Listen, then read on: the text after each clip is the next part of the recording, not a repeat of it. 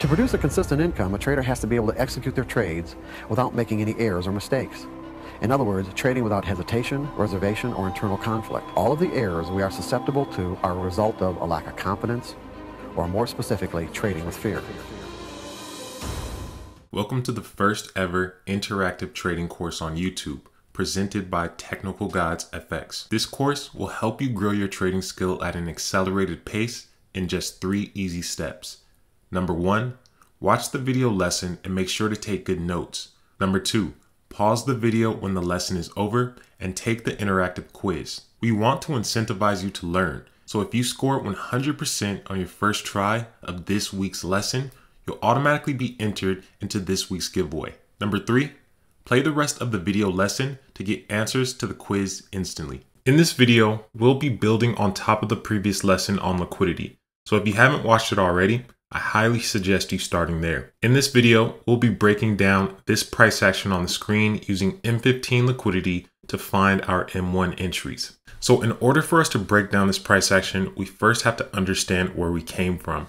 So we're going to be looking at New York session of the previous day. So as we can see here, we had a 3 candlestick pullback, which led to a new low. So these points will be our external liquidity, meaning that if either this high or this low is breached, we've now formed a new impulse leg in structure. The gray area in the background represents the start of Asia session. There was a strong bearish move right around 7:15. But where did this actually come from? There were several reasons for this move to actually happen, and this is how price builds up to make the true move. Before we get too far ahead, I want to explain 3 new terms when it comes to liquidity. We have the external or main liquidity. We also have what's called intermediate liquidity. And lastly, we have short-term liquidity. While our dots we drawn before represent our external or main liquidity, the red lines are representing intermediate liquidity. The market formed intermediate highs, as we can see here, a take profit event, and then expanded through them to actually run liquidity and work itself up to the order block to our left. Refining even more, these purple lines represent short-term levels. In order to form a short-term level, all it takes is a 2 candlestick pattern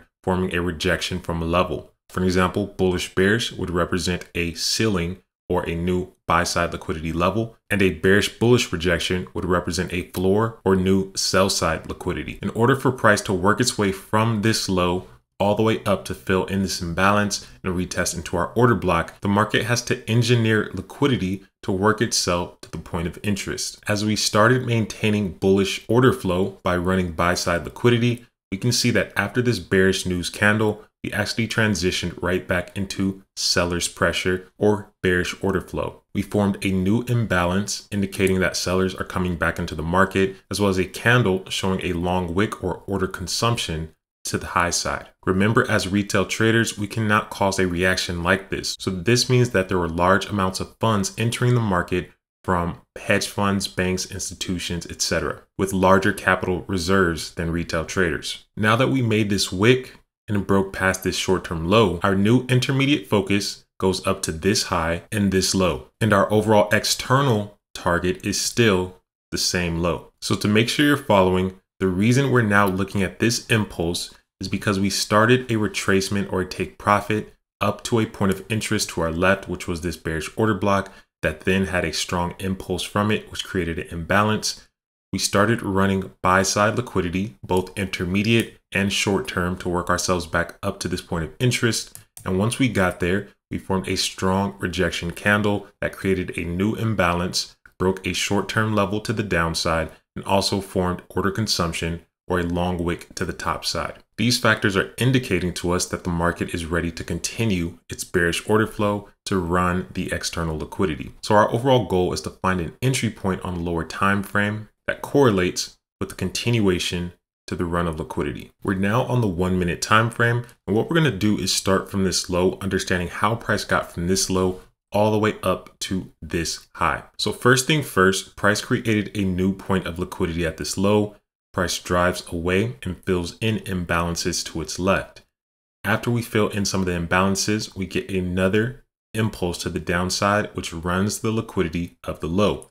So we grab sell side liquidity, And then from that point, we start consolidating. We end up forming a bullish bearish rejection here. And if we were to draw a line across after we run that short-term high, the next two candles end up giving us an imbalance. So from this bearish candle's high to this bullish candle's low, we have a gap that needs to be filled in. This transition offered a scalp up to the point of interest to flow with the higher time frame direction. The first way to enter this price action would be for price to re-enter into the imbalance range. So if we look at the lowest price of this bullish candle, we can see it comes in at 1.09110.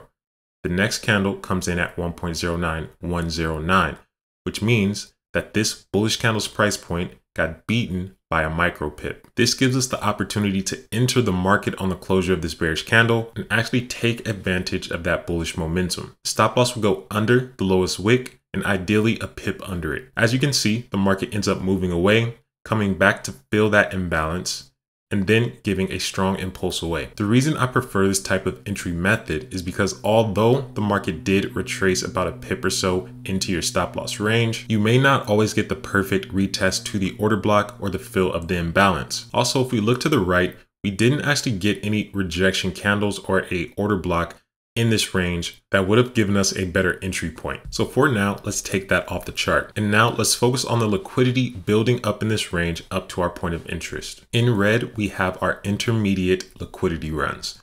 As we can see here, this was the first one. After we cleared this high, we maintained the buy side order flow by maintaining the previous low. Price traded into this order block in imbalance, made a new higher low point, which then drove us to a new run of buy-side liquidity. Now keep in mind, when I'm talking about higher lows, lower highs within internal structure, we're not talking about actual trend. We're simply talking about the order flow the market is currently in. Now from this point, we can actually see that we created multiple imbalances within these candlesticks. After price breaches the high, it has a take profit event down to the second imbalance that was printed. After that, we push up again to run buy side liquidity. Now from there, we actually come back and retest the previous low that was printed here. Now let's look at the lowest price, 1.09124. The next retest to that level is exactly the same, 1.09124.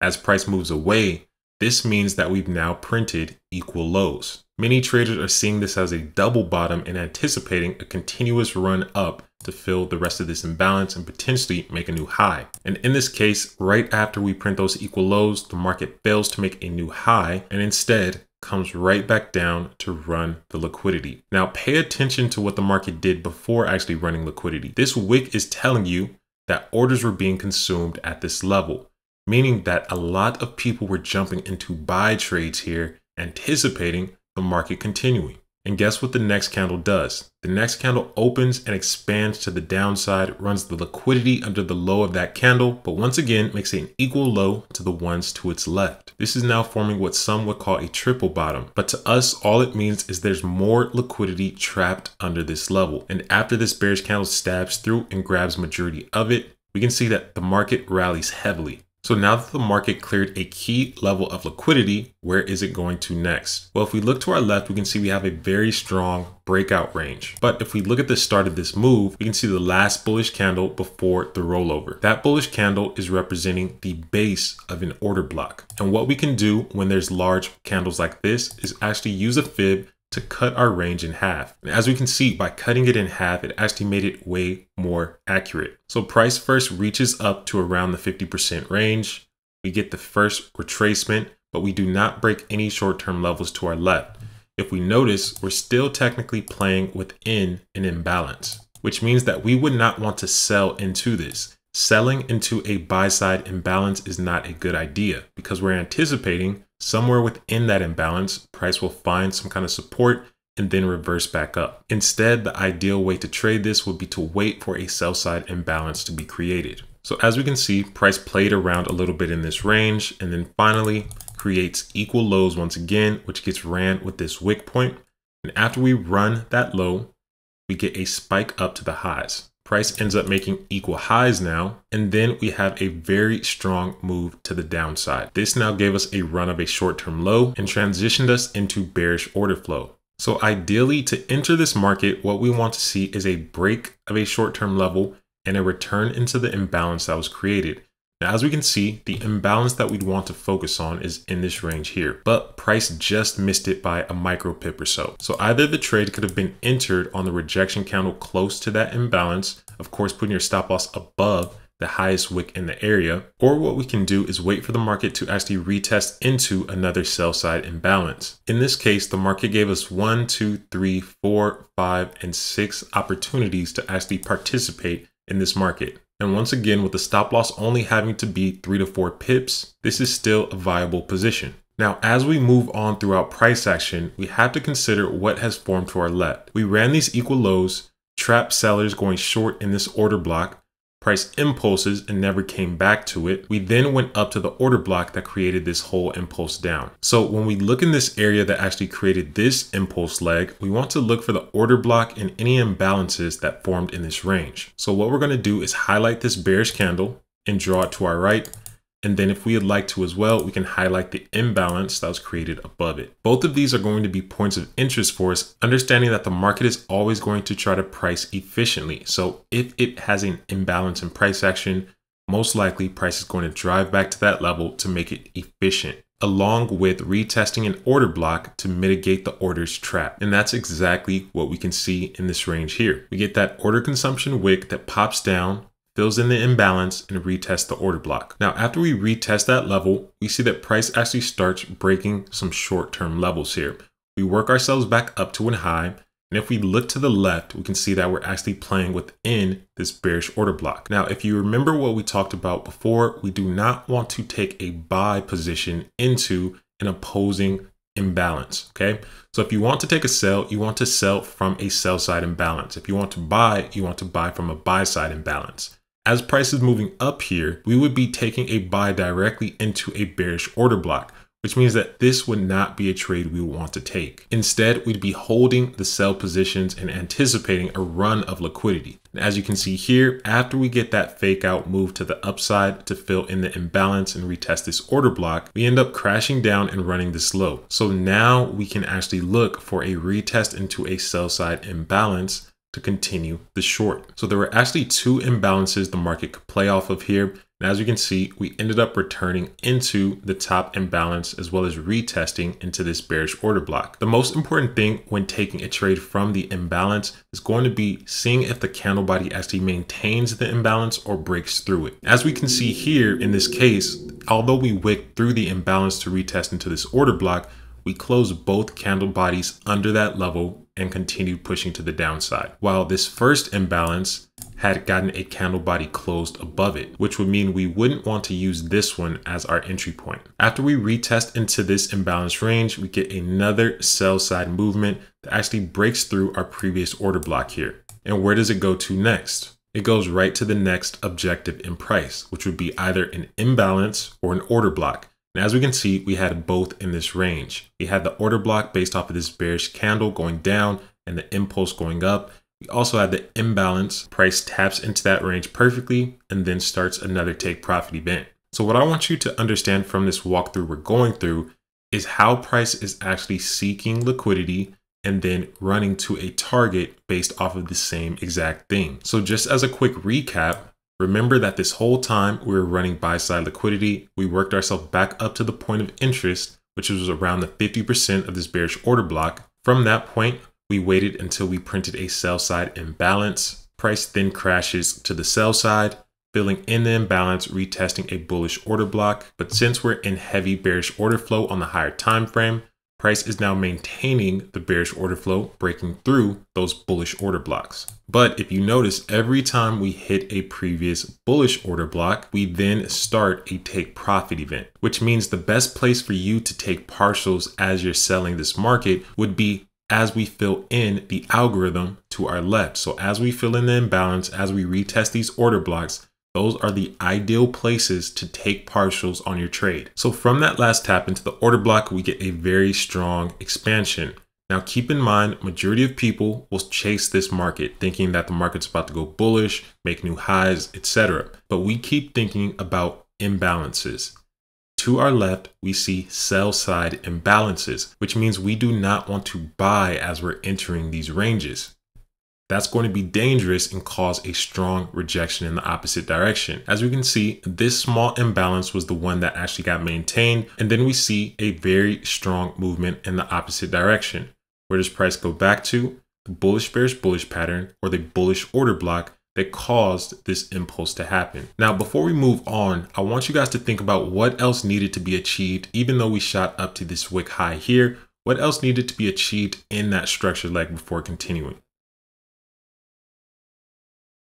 We had another imbalance up here that also printed equal highs, okay? So we had a bearish order block, imbalance, and equal highs that was left, although we did come back and retest this imbalance.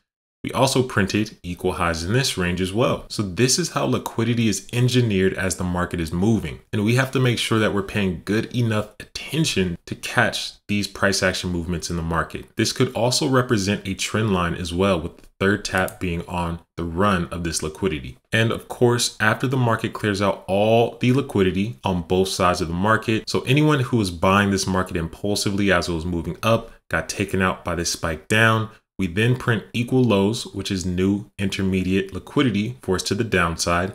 We move up, we take out the previous highs that were created in this range, fill in the imbalance that was left. So now we're moving efficiently and the market crashes. And this cycle, of course, continues on and on and on again, all the way down until we run the external liquidity. Now, the main price action I actually wanted to go over was November 22nd. So let's actually dive into this on the 15-minute time frame, and then we'll work ourselves back down to the 1 minute. So what we'll do is go ahead and clear the chart out here. Now, as we move into the next day, as you can see with this period separator, what we want to do is find the points of liquidity in the previous day. First, we add back our external sell side liquidity, which already had gotten ran. And to the upside, we're going to highlight this bearish order block, which caused the run of the short-term low that transitioned us back into bearish order flow, that then delivered us to a run of external liquidity. So once again, the importance of this level is that it actually delivered price through external sell side liquidity. Now, as we can see, after we ran this low, London session kicks in and starts to take profit event back up into our level of supply, running all of these short-term and intermediate highs. We then get another strong impulse away, creating another run of external sell side liquidity, then starting another take profit event right back up to our order block, and then another continuation even lower during New York session. This is why it's so important to understand session-based trading. Asia, London, and New York all took part in the same move from this bearish order block. So let's go to a lower time frame and dive into this price action. Now, before I draw out the key levels of liquidity, I want you to just look for them yourself. These levels I've drawn are the main levels of intermediate liquidity. As we can see, after we ran external sell side liquidity, we actually ran a short-term high, created an imbalance, which was traded back into, and then the buy side movement occurred.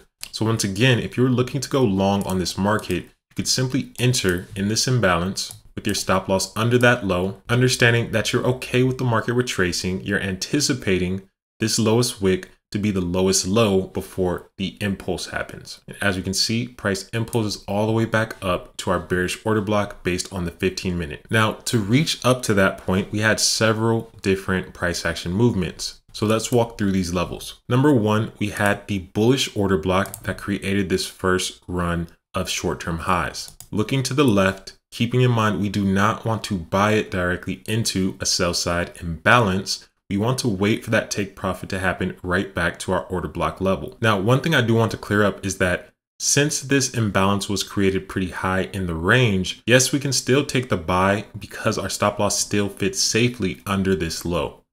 Now, let's say that this was expanded and it was like 10 pips to get under this previous low. We would then not look to take that buy position. Now, this price action retraced pretty hard, and I want you to think about why. If we look to the left, we can see that this would have been buying directly into a sell side imbalance as well as a bearish order block, which once again does not matter in the grand scheme of things, but if you want a more ideal entry, you could simply wait for the take profit event to occur and then catch on to the expansion. One thing you do want to keep in mind is that once again, we did not form any wicks to the bottom side or even an engulfing.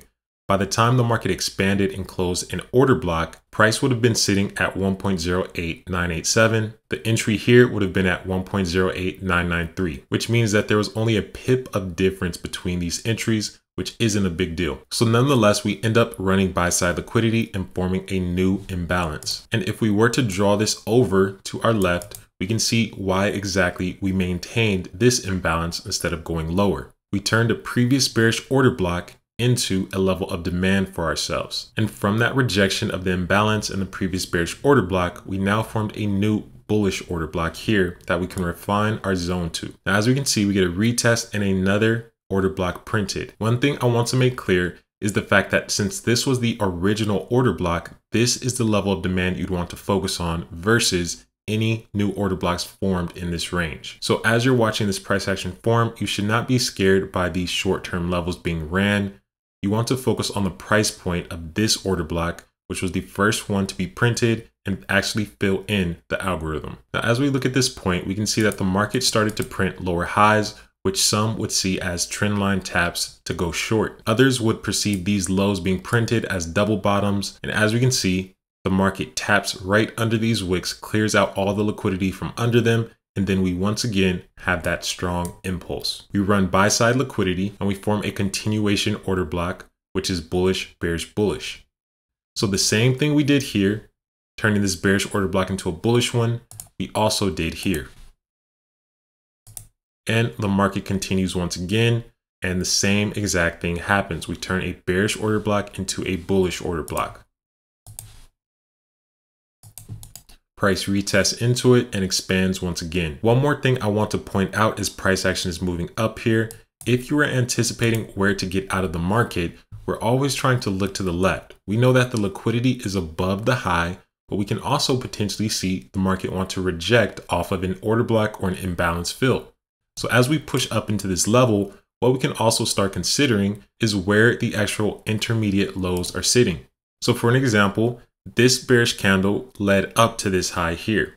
This was the lowest low within this impulse here, which means that unless that's broken, I'm still anticipating more buy side movement, which we get. And we can do the same thing with this next impulse high here. Until we actually break the low up to that high, this is still all bullish order flow. So this little pullback is just simply impulsing price up to a new high. So now that we've actually reached into the bearish order block to our left, now what we're looking for is a transition. We want to see the break of a short-term low as well as an imbalance being created. We get the run of the short-term low here, and we get the imbalance in this range. This is an ideal setup in the market. Whether you take the trade off the top of the imbalance or on the closure of that bearish order block, we're simply able to place our stop loss above the high now and catch the drop all the way down to external sell side liquidity and through it. So do you understand how the market had to engineer all of this liquidity to be built up just for the market to clear it all out? And the market did not reverse from somewhere random. It reversed from that M15 bearish order block that was created during our Asian open window. Price then puts in a new high within London session in our 3-hour window, crashes down to a new low. And this brings us into New York session. Keeping the same logic, after we run external sell side liquidity, we understand that it's logical for a take profit event to start. So now what we're looking for is a run of short-term highs and the creation of an imbalance. And we could see both of those happening here. We ran past 2 short-term highs and created an imbalance in this range. We retested into the imbalance with this wick and expanded, closing with a bullish engulfing. This would now be a buy trade, taking it right back up to the level of supply that created this impulse down. Now let's actually look at how price is forming here. As we push up, we had multiple imbalances being printed. So in this case, what we can do is use from this low to this high to find where equilibrium is actually at within this impulse leg. As we can see, the market comes right back down to equilibrium within this imbalance, gives us a bullish order block print, and then takes off to a new high. And of course, we printed new engineered liquidity, which are equal highs. And we can see once again, the market's goal was to work itself up to fill in the algorithm of price so that it can move efficiently, meaning that it went back up to the highest imbalance in this impulse leg down. So we skipped past all of the lower imbalances, all the lower order blocks, and went right back up to what the market needed to achieve to make this impulse move efficiently. Now, after we tapped into that imbalance, we started that take profit back to the sell side, and the same logic applies. What do we need to achieve in this previous leg of structure? Now we have an order block here, but it's been retested. We then have an imbalance here. Then we have another order block with an imbalance as well. So as we can see, price comes back and taps the imbalance. Now in this case, we did not go all the way into it, but we did get very close, which means that this imbalance is technically still active. Now from that point, we start to get some more buy side movement. And once again, if you're looking for some kind of entry to scalp it right back up to the order block here, wait for the short-term high break and that creation of an imbalance, which we have here. Once again, the market perfectly retests into it and gives you the optimal entry to take the long. And as we can see, the market takes us right back up to that high. Of course, not before creating a whole bunch of engineered liquidity to set up the move during New York session. As we can see here, we had tons of equal lows building up. And when the market is this clean, 99% of the time, this will be a huge target based on how many orders are sitting under this level. We also have to think about the sellers who saw this as a bearish trend line, who were going short, anticipating the market to roll over. They all got stopped out as we impulse to a new high here. This is why it's very important to understand the higher time frame objective versus just using the lower time frames. We know that the M15 has not retested back into the bearish order block yet, which means that all of this price action movement is building up to reach to that point of interest before doing anything else. Keeping in mind that we're still not looking for that transition yet because we have not tapped into our point of interest. You can see that price came back around equilibrium, played around a couple times, building more liquidity with this trend line area. We impulse to a new high running buy side liquidity so that we also stop out anyone who went short within this range. We have another take profit back to a order block and also fill in the imbalance, and we finally reached the actual point of interest. It just so happens that after we form the left head right shoulder, the news hits at 7:30. What you'll realize is this is not a coincidence. This is all part of the algorithm and is extremely accurate. So now as we zoom out on this chart and see how price played out during New York session, I want you to pause it and think about how many levels of liquidity were formed and how many levels were taken out as this impulse happened. Now, hopefully you're able to spot these two highs as equal highs. And as we can see, they got targeted in the future as we ran through this level. Now, as we can see, the level got ran 3 times here, formed new equal highs, take profit, and then ran through once again. So I want you guys to also think about the premise that stop losses are sitting right above this level, but not everyone has them right above this level. It could be above it by a few pips as well, which is why this run of liquidity up to that order block would stop out all of the liquidity above that range. Now, understanding the trend line liquidity that formed here, we can see exactly why the market moved the way it did for the news release. So first we ran out buy side, we then ran out sell side by clearing all the liquidity under this trend line and also filling in the algorithm here, retesting the order block and imbalance. From that point, we started take profit event back into a sell side imbalance, which gives you an opportunity to sell the market. From that point, we form a new intermediate low of sell side liquidity, meaning that as we push up here, we're still anticipating the run of this low. Now, as we can see, the market actually pulled back one more time, forming equal lows, which is giving us even more sell side liquidity that we are anticipating the market will need to run. And we smashed directly through it here. We have a small take profit event and another impulse. From that point, price forms a bearish order block that we retest into and continues that sell side pressure. Now, I want you to ask yourself, when you look at all of these impulses and take profits, what was the market driving towards? Remember that nothing in the market is random. The market reversed on a dime because of what's to its left. There was an order block here that caused a strong impulse. When price comes back to that level, it caused the take profit back up to a level of supply. Here is an external sell side liquidity low that can also double as equal lows. Once we clear that level, the market has a take profit event and price is now building up what looks like a transition. Keeping in mind what we talked about earlier, price drives directly into a huge sell side imbalance. So after the market clears the liquidity above this high and all these intermediate highs that were formed, we then impulse to a new low. Now, I know this was a pretty long lesson. I wanted to make sure I broke it down in a way that was easy to understand, but now it's your turn. Scan the QR code or click the link in the description to take the quiz for this lesson. In order to access the free interactive quiz, you need to register for a free account. To create an account, click on Register. And don't forget, if you get 100%, you'll automatically be entered in this week's giveaway.